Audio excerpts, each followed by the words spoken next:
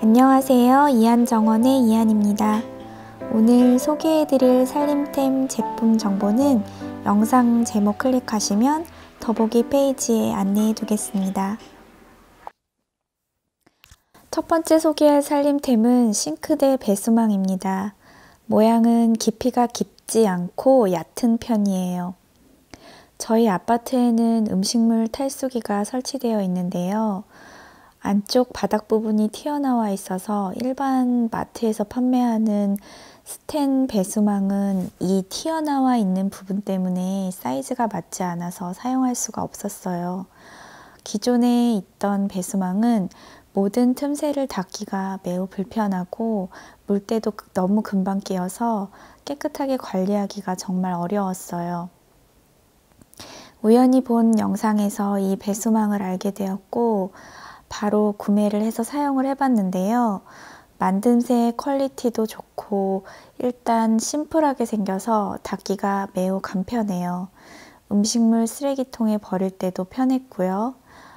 가장자리 동그라미 주변으로 아주 작은 음식물이 끼는 단점이 있기도 하지만 물로 살살살 방향을 바꿔서 흘러보내면 음식물이 배수망 안으로 들어가서 사용하는 데 크게 문제가 되지는 않았습니다.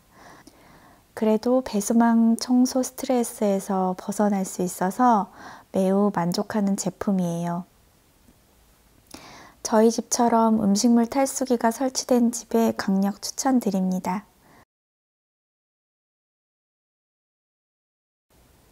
음식물 쓰레기통입니다.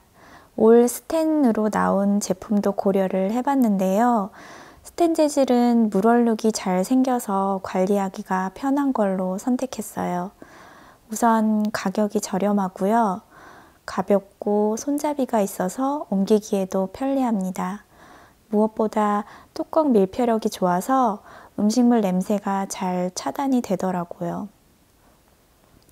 보통 가정에서 많이 사용하는 음식물 쓰레기 봉투 1.5리터 규격이 이 통의 사이즈가 딱 맞아 떨어지진 않지만 가격 대비 냄새 차단이 잘 되어서 저는 오랫동안 잘 사용하고 있는 제품이에요. 휴지통입니다. 뚜껑이 있는 페달로 밟아서 사용하는 휴지통을 사용했었는데요. 뚜껑에 쓰레기 냄새가 배어서 세척을 해도 그 냄새가 오랫동안 빠지질 않더라고요. 이 휴지통은 1년 남짓 사용해 봤는데 만족스러워서 소개해 드려요. 20리터 규격 봉투를 고정하여 사용할 수 있어요. 휴지통 밖으로 비닐이 보이지 않아서 깔끔하게 사용하실 수 있습니다. 요리하는 도중에도 계란 껍질 같은 쓰레기가 나오면 뚜껑이 없는 오픈형이라 조금 멀리서 슝 던져넣기에도 좋아요. 오픈형 뚜껑 부분이 우드 컬러여서 더 마음에 들었던 휴지통입니다. 야채용 칼입니다.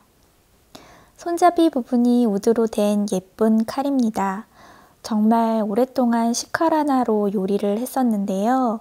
이번에 야채용 칼을 구매해 봤어요. 확실히 칼날이 일직선 구조라 야채 썰고 다질 때 편하더라고요. 가격대가 좀 있어서 오랫동안 살까 말까 고민만 했었는데요. 진작 살 걸 그랬어요. 가볍고 잘 썰려서 만족하는 제품입니다. TPU 소재 도마입니다. 환경호르몬 걱정 없는 무독성 소재라고 합니다. 가볍고 칼자국이 남지 않아서 관리가 매우 편해요. 유연하게 휘어져서 썰어놓은 야채를 냄비에 바로 넣기에도 좋습니다. 이 도마는 얇다 보니 칼질할 때 약간 들뜨는 느낌이 좀 있어서 우드 도마에서 칼질할 때처럼 손에 착 감기는 맛은 없었어요. 그래도 간편하게 사용하기에 너무 좋아서 자꾸만 손이 가는 도마입니다. 전자레인지입니다. 우드 손잡이가 포인트인 감성 전자레인지입니다. 앞면은 미러 재질로 되어 있어요. 전체적으로 심플하고 깔끔한 디자인입니다. 다이얼로 돌려서 시간을 맞추고 시작 버튼을 눌러주시면 간편하게 작동됩니다. 음식이 돌아갈 때 소음이 기존에 사용하던 전자레인지보다 조금 큰 편이었어요. 다 돌아가면 알림 소리가 정말 크게 들려서 다른 거 하고 있다가도 깜짝 놀라서 얼른 꺼내게 돼요. 밥 용기입니다. 이 용기는 아마도 이미 많은 분들이 사용하고 계실 거예요. 냉동되었던 밥을 해동할 때 뚜껑채로 전자레인지에 돌릴 수 있는 재질이어서 안심하고 간편하게 사용하기에 좋습니다. 위에 공기를 뺄 수 있는 부분이 있어서 이 용기에 담아서 얼리면 수분이 거의 빠져나가지 않고 해동했을 때 촉촉하니 갓 지은 밥맛과 거의 비슷해서 좋았어요. 실리콘 덮개입니다. 이거는 비추천템입니다.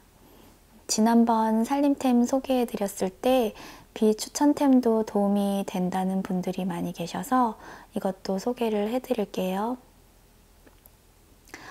많은 분들이 보셨거나 잘 사용하고 계시는 분들도 계실 텐데요. 저에게는 좀 별로였어요. 일단 신축성이 없어서 딱 맞는 사이즈의 그릇에만 사용할 수가 있는데 잘 맞는 그릇 사이즈 찾기가 어려웠고요.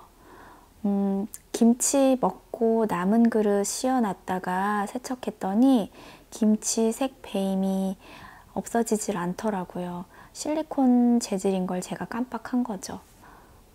그리고 씌울 때도 불편해서 지금은 사용하지 않고 있습니다. 그냥 남은 반찬은 반찬통에 넣어서 보관하기로 했어요. 실리콘 얼음 틀입니다. 저희 아이들이 얼음을 좋아해서 자기들이 얼려놓고 먹는데요.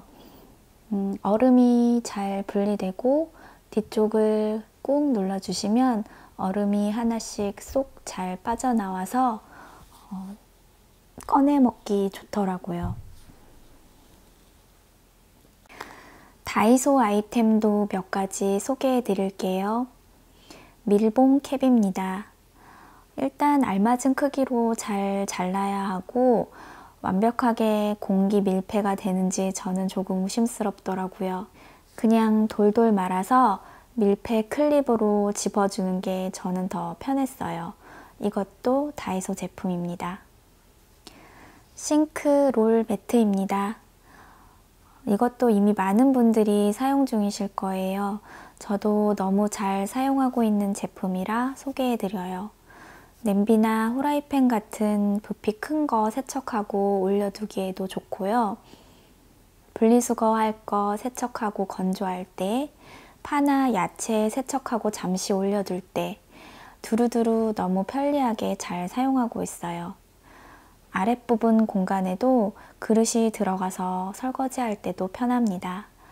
저는 늘상 펼쳐놓고 사용을 하고 있는데 돌돌 말아서 보관하시기에도 좋습니다. 피크닉 매트입니다. 가격이 일단 3,000원이에요. 컬러감도 예쁘고 최근에 야외 피크닉 때 사용을 해봤는데요. 자연 풍경 속에 이질감 없이 잘 어우러졌어요. 2인용으로 나온 거라 저희는 4인 가족이어서 2개를 구매했고요. 가방이 세트로 있어서 휴대하기에 너무 좋습니다. 마지막으로 최근에 구매한 감성 버너입니다.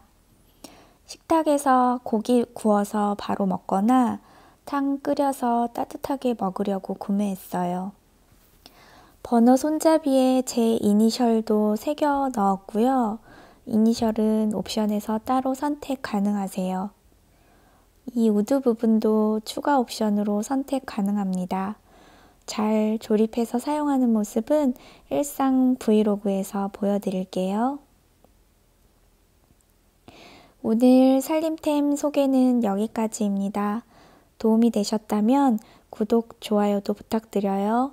행복한 한 주 되세요.